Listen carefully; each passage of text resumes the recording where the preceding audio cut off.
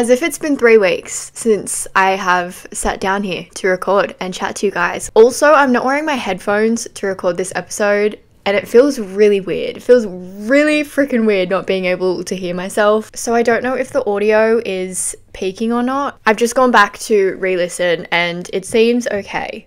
Hopefully. But the main reason I'm not wearing my headphones is because I wanted to wear my brand new beanie. I am so obsessed with it and I wanted to show you guys in today's episode. So this is the black version of the green beanie that launched on To Nurture Your Soul last year, which is insane. I can't believe that the green version of this beanie came out last year. Where has the time gone, you know? Time flies when you're having fun. So yeah, I am currently wearing the black version. If you're watching on YouTube, you will be able to see. I think it's so freaking cute.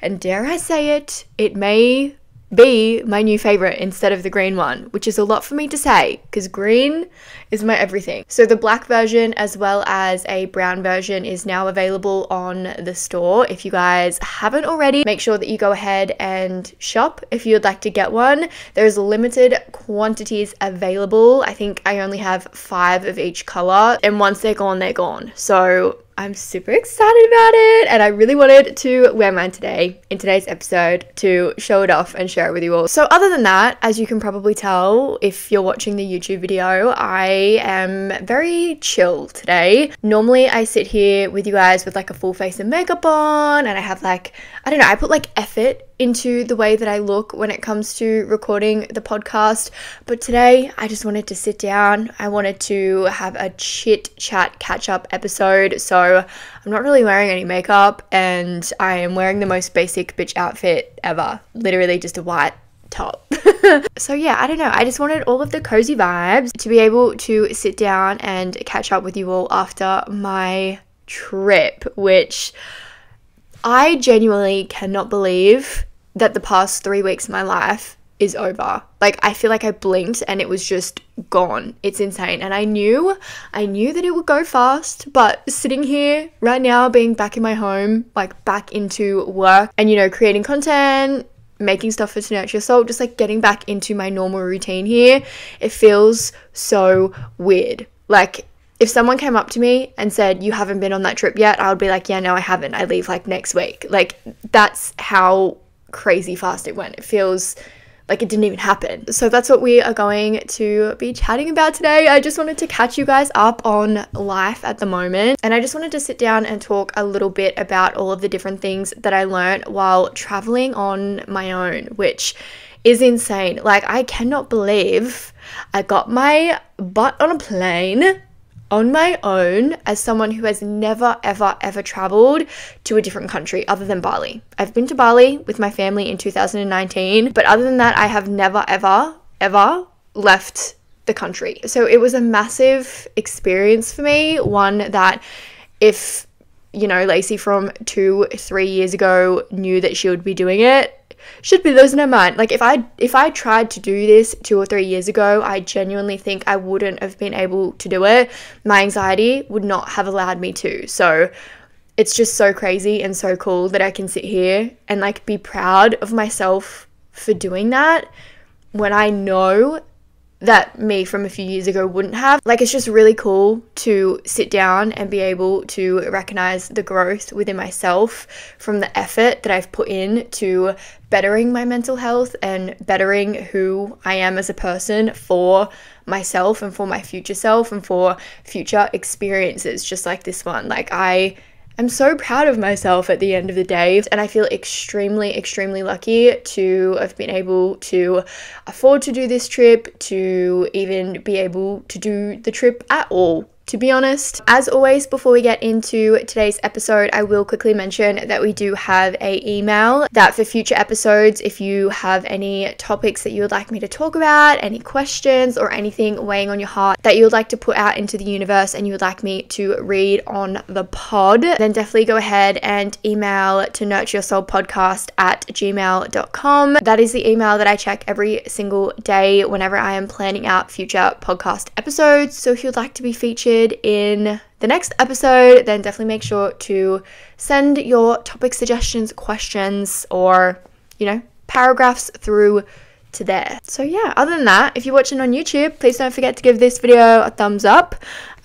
Subscribe to my channel if you have not already, and if you're listening on Apple Podcast or Spotify, then please don't forget to follow along. Make sure that you are following the podcast so that you don't miss out on any future uploads. Make sure you're following the YouTube channel. I also do like vlogs and just like little random videos every now and again on the YouTube channel too. I think that's all my promo for the beginning of this episode. I also want to say a massive thank you to all of you who have been so patient with me over the past few weeks with me taking proper time off to myself, even though I feel like the time went so quickly. And I was talking about this on TikTok live last night as well. All of you were saying that the time went so quickly for you as well, but I just genuinely wanted to say that I'm so grateful that you guys are allowing me to take the time off for my personal life, for my mental health, for my relationships and stuff like that.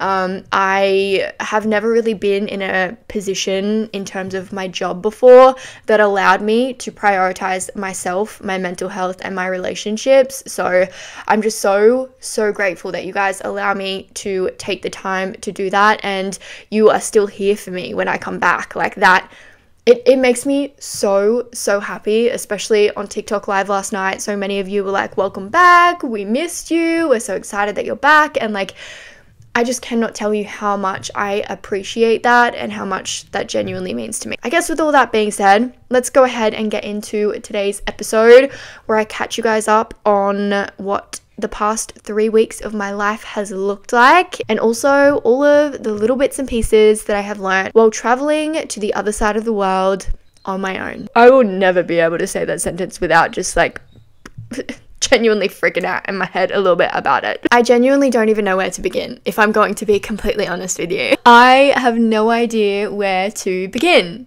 on the story of the past 3 weeks. I feel like I need to like go through maybe my photos on my phone so that I'm getting like the timeline right and not missing out on any of the things that we did over the past few weeks. So, starting off, middle of June.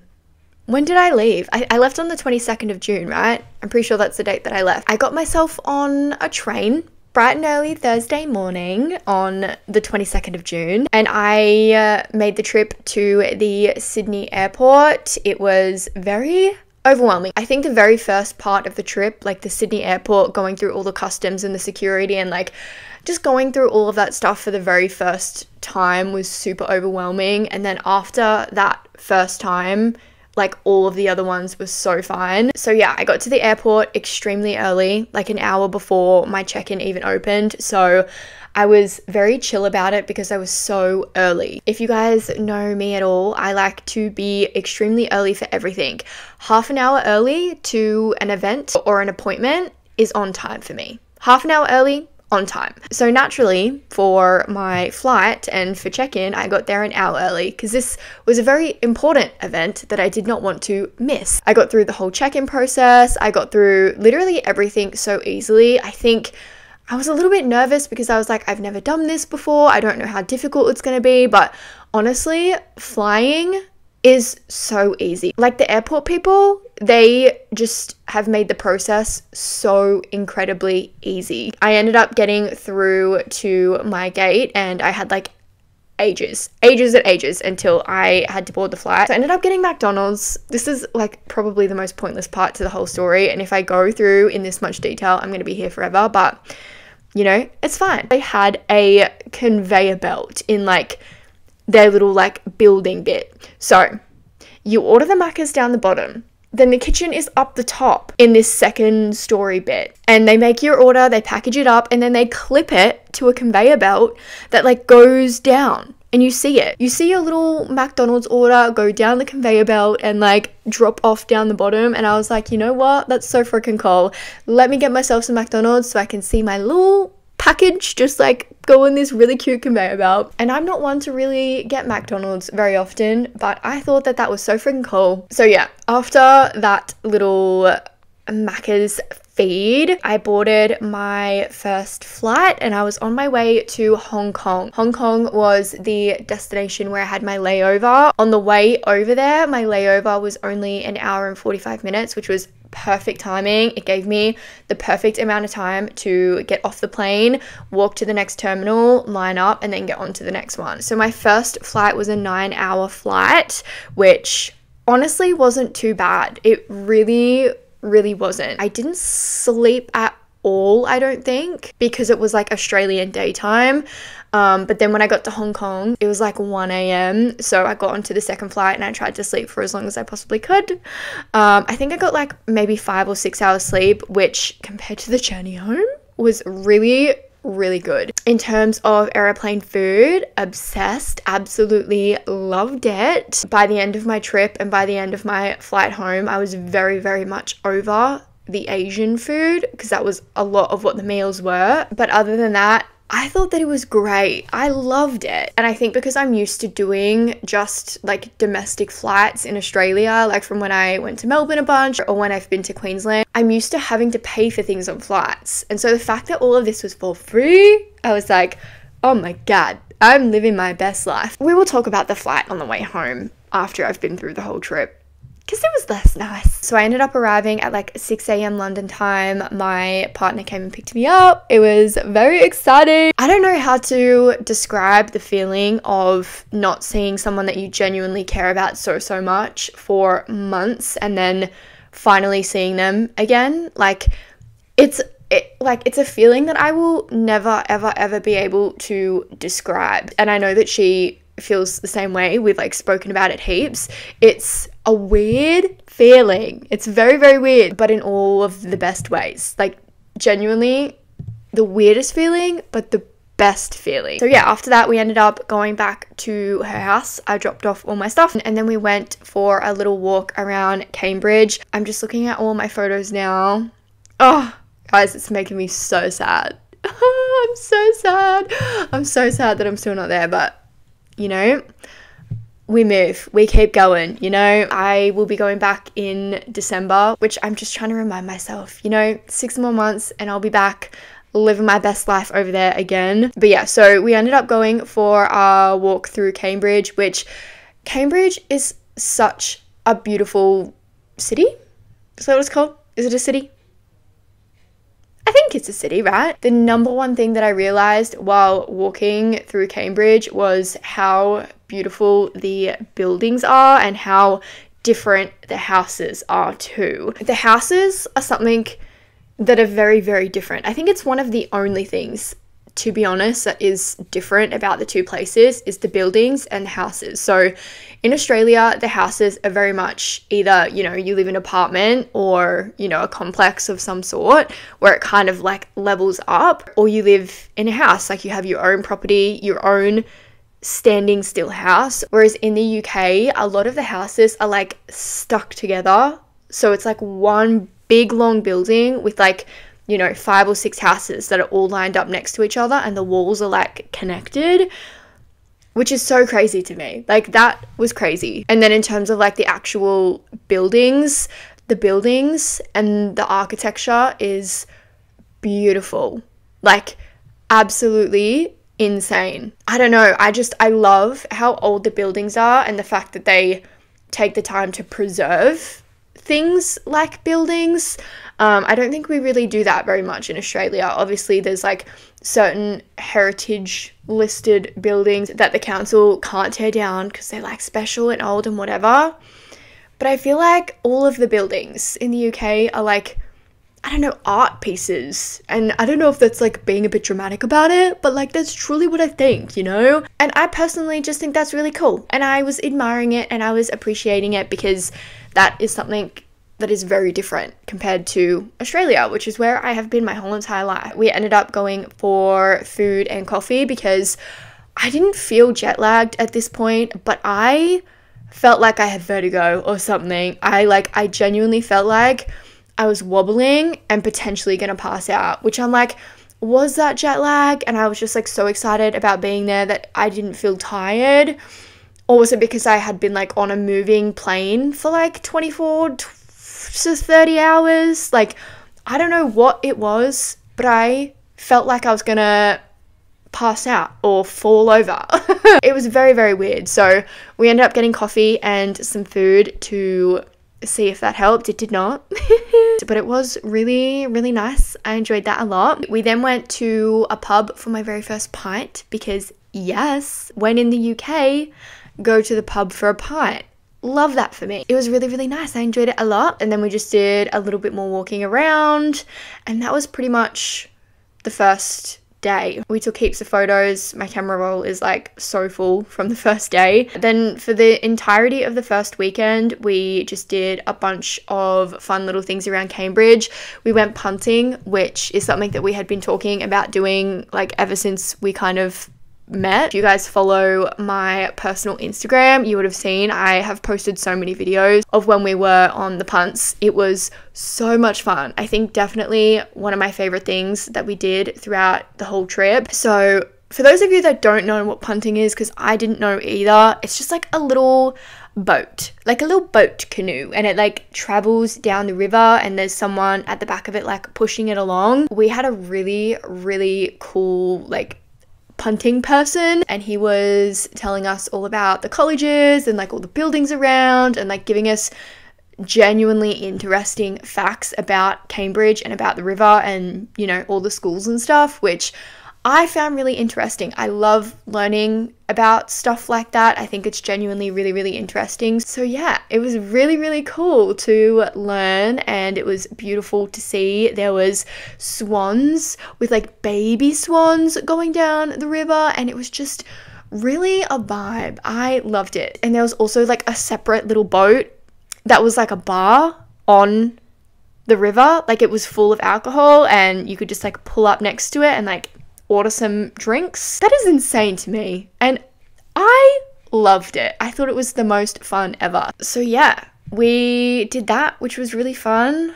What did we do next? I'm just like going through my camera roll. Oh, we went to a fair. There was a fair in town, so we ended up going there and going on heaps of rides, which was so much fun. It was like 30 something degrees though, which, guys, I've been talking for so long about this trip and how I was concerned about being cold when I went to the UK, because, you know, the UK is known for being cold. But when I tell you that their temperatures don't match up with our temperatures, like, it couldn't be more true. And me and my partner were joking about this for literally the entirety that we've kind of known each other up until I went there. And she was saying, like, 25 degrees in the UK is hot, and I'm like, 25 degrees is not hot. I promise you 25 degrees is like perfect weather, like perfect room temperature amazingness. And she's like, no, 25 degrees is hot.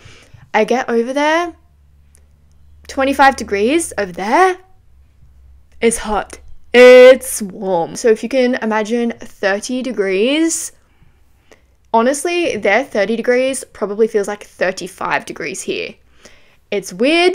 I didn't believe it until I experienced it either, but now I know that I don't know why it's like that. I don't know what the deal is. I think maybe the humidity is a bit higher over there.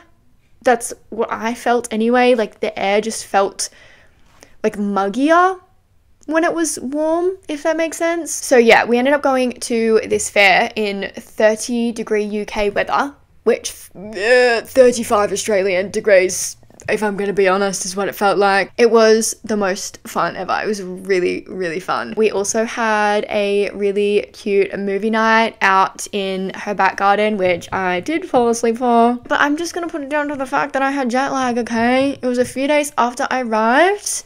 I fell asleep at like 9 p.m. But in summer in the UK, which is what they are currently in at the moment, their sun does not set until like 10 p.m. at night, which threw my body clock off a lot. I am so used to going to bed at 9 p.m. here, because regardless of if it's winter or summer, 9 p.m. will always be dark here, you know? Darkness. Even in summer, I think the sun sets at like 8:30, maybe 8:45. But over in Europe, the sun does not set in summer until like 10 p.m.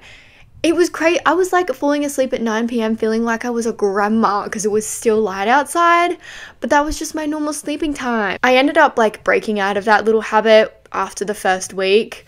But you know, I did fall asleep during our movie night, like maybe 5-10 minutes into the movie.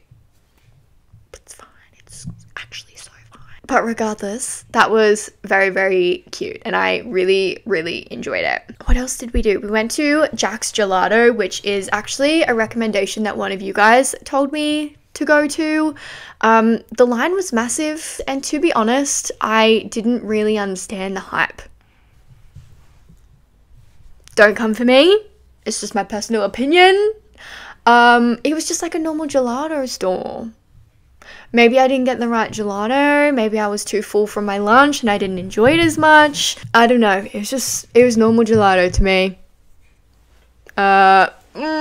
Sorry if that offends anyone who's been there. It was really, really good. And thank you so much to the person who recommended me to go and try it. I enjoyed it, but I just didn't see how it was any different from any other gelato that I've ever had.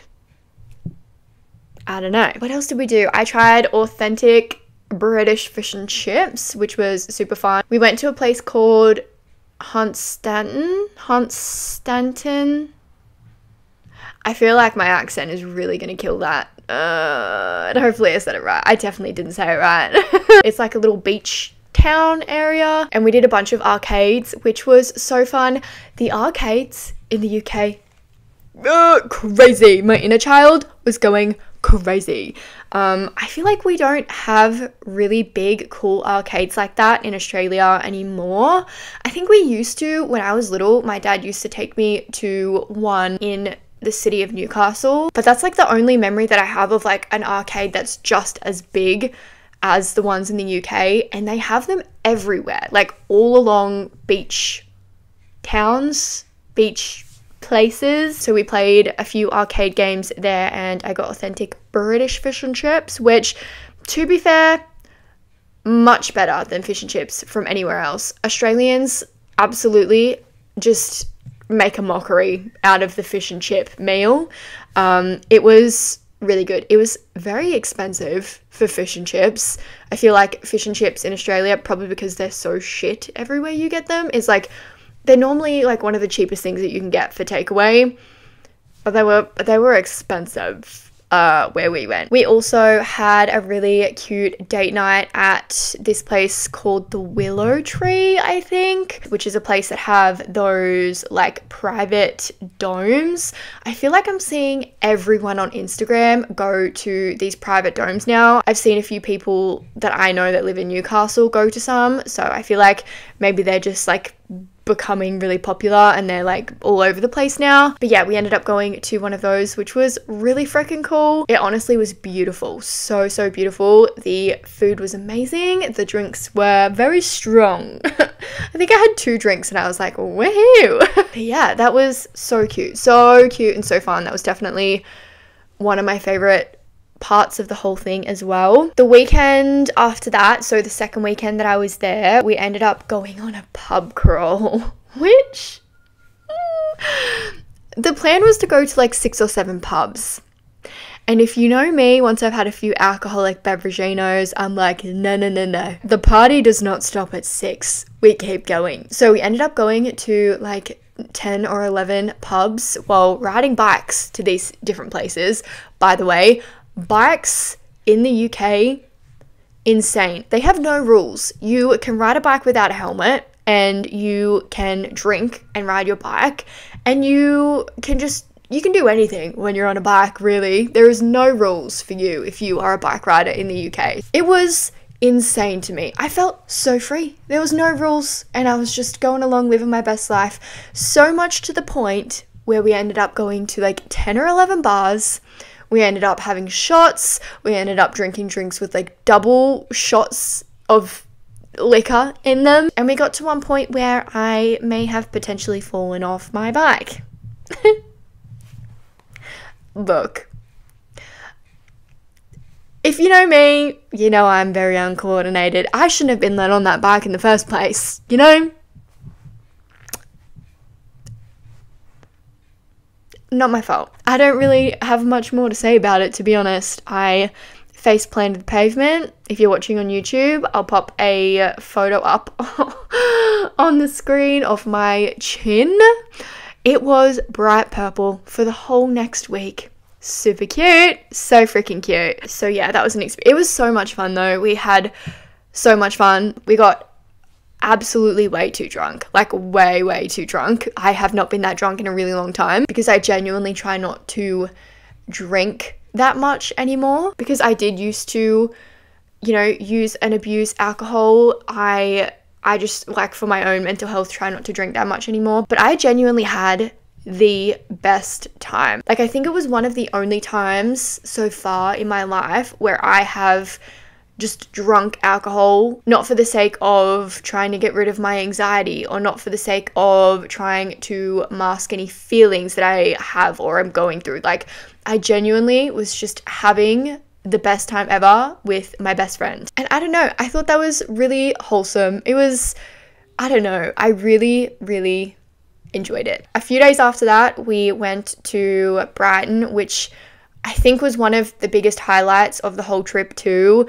I think the punting, the bicycle pub crawl, and Brighton, out of everything that I've mentioned so far, are like my top. We walked around the lanes. We ended up going to the like iconic photo booth place in the lanes where Zoe Sugg goes a lot with like Mark and Alfie and her whole little family, which we spoke about before I left, the fact that I was going to meet Zoe or Alfie and I was manifesting that for me.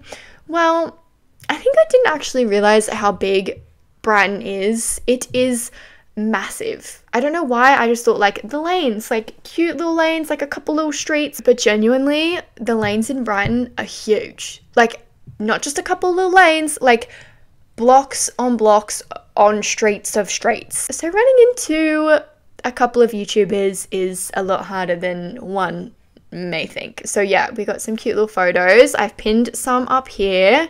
Hopefully they're like blurry enough to where you can't really see, but like I like kind of having them on my mirror there. I think it's really cute. And yeah, we did a lot of walking, a lot of exploring. We went to Brighton Beach and Brighton Pier, which has been on my bucket list forever, like literally my whole entire life. We also went to the Brighton Beach huts, which, again, another thing that I have wanted to do my whole entire life.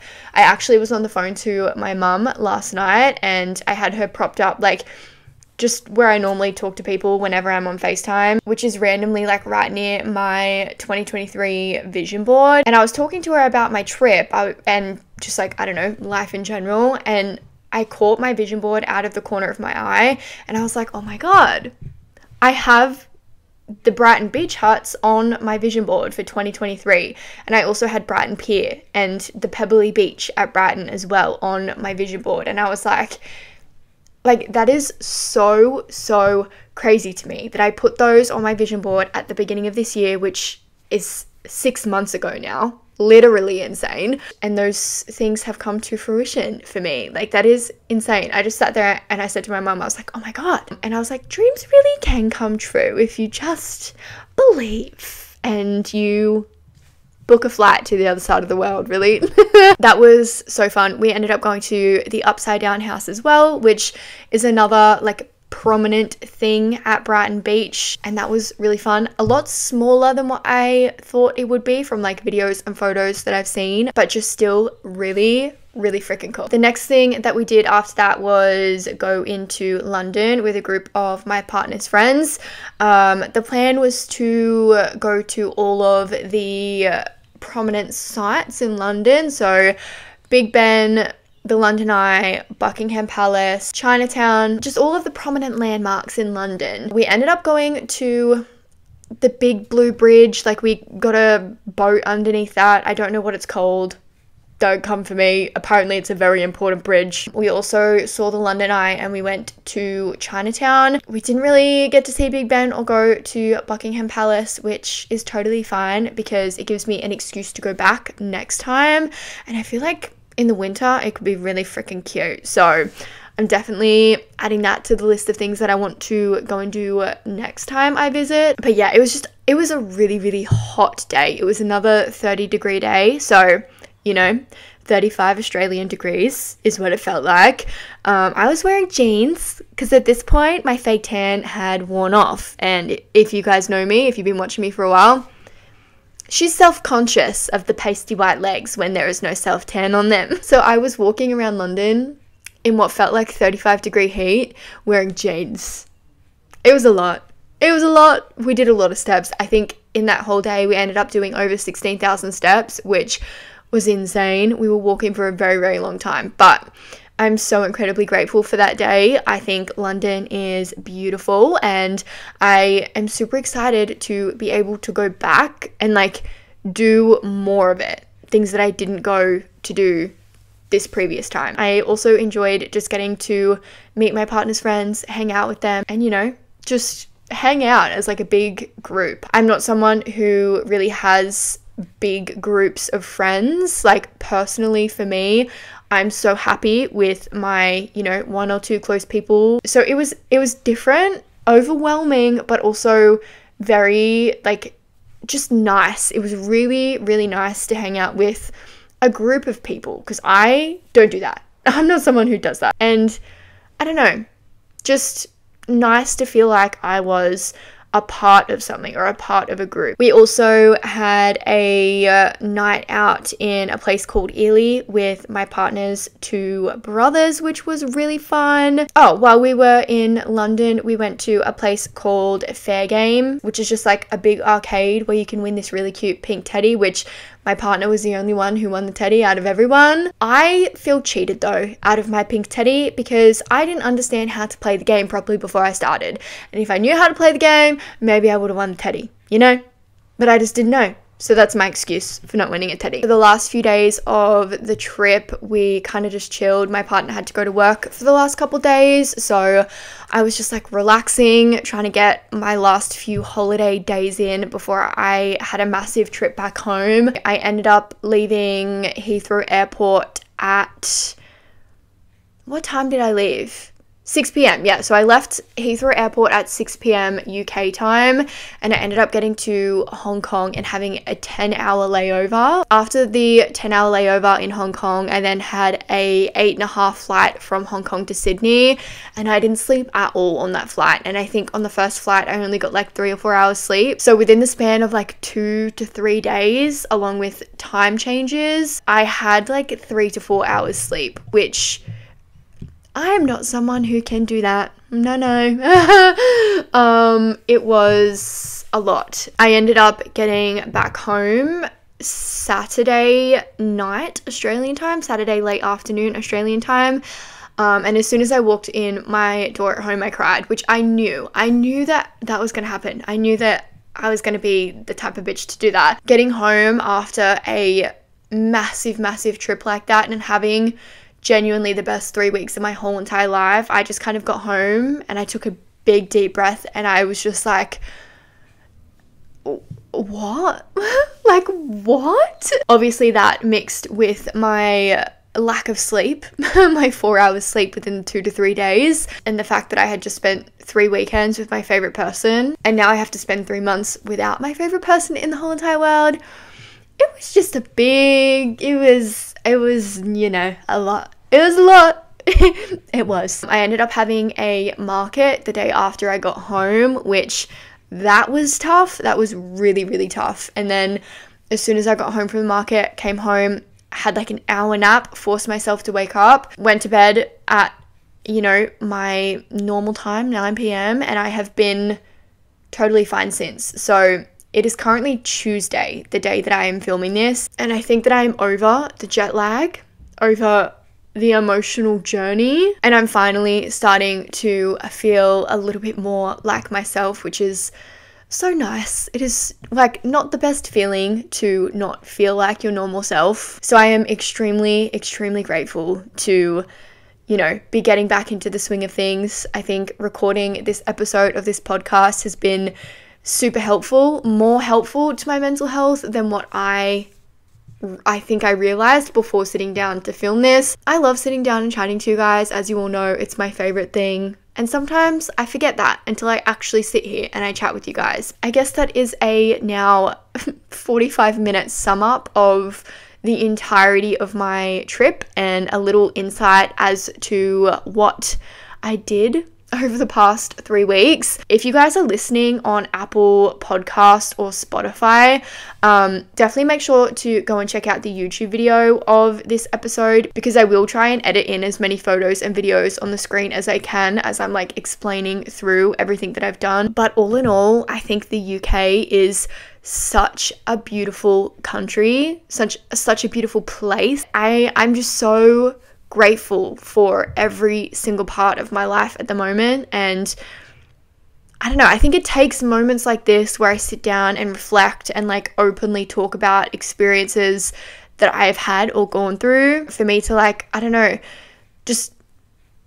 obviously I understand and I appreciate how grateful I am, but sitting down and speaking the things out loud, it's just like a whole nother level of gratitude that I feel. I do have a couple of little dot points written down of the things that I have learnt through doing this trip, and just a few of the insights into the self-growth that I have felt over the past 3 weeks from doing this trip. I literally just quickly wrote these down like 5-10 minutes before I press record on this episode, so I'm sure there is plenty more. So if you would like to hear me talk about it more in a separate episode, then definitely let me know in a comment. But yeah, I'm just going to quickly go through these dot points. There's only 4, so it's not going to be too much longer. So the first thing that I have written down is that the world is only as big as you make it out to be in your mind, which is so true. Before going on this trip, going to the UK seemed like miles away to me.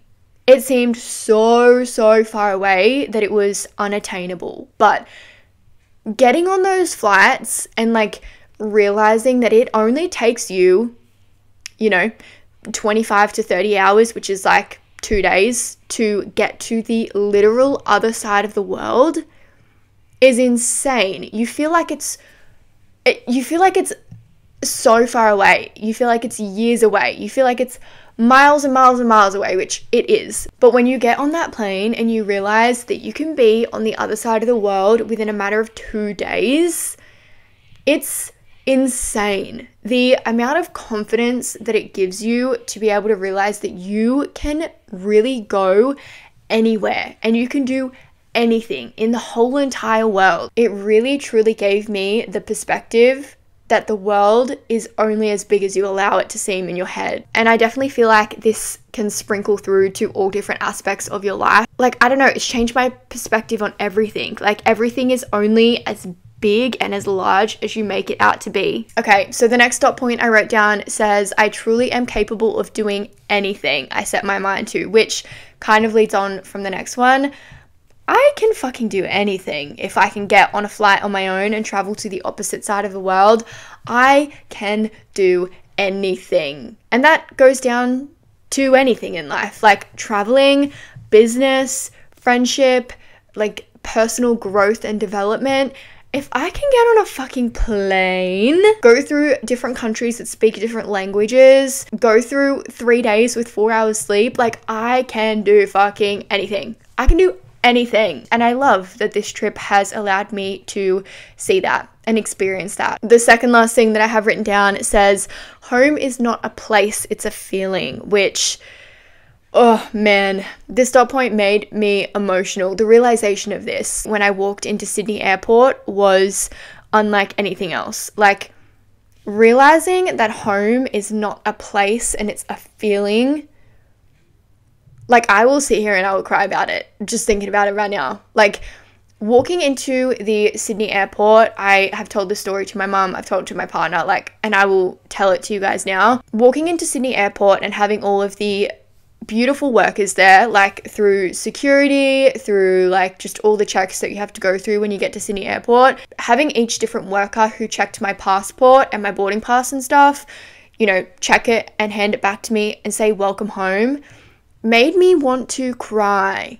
And I did. Shed a few tears walking through the airport, put my hoodie up, probably looked like a right terrorist, But I was having a little emotional moment because I was like, that's not the feeling that I got when I walked into Sydney airport. Like, I did not feel home because I realized that home is not a place, it's a feeling. And it's the feeling that you get around people that, make you happy, people that make you feel loved, people that make you feel accepted.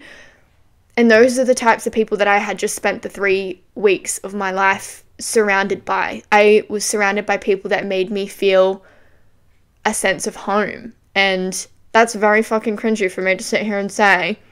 But that is genuinely something that I learned. And if you have a feeling that is tying you to a certain place because you feel like it's home, I strongly recommend that you try to find I don't know what I recommend, actually.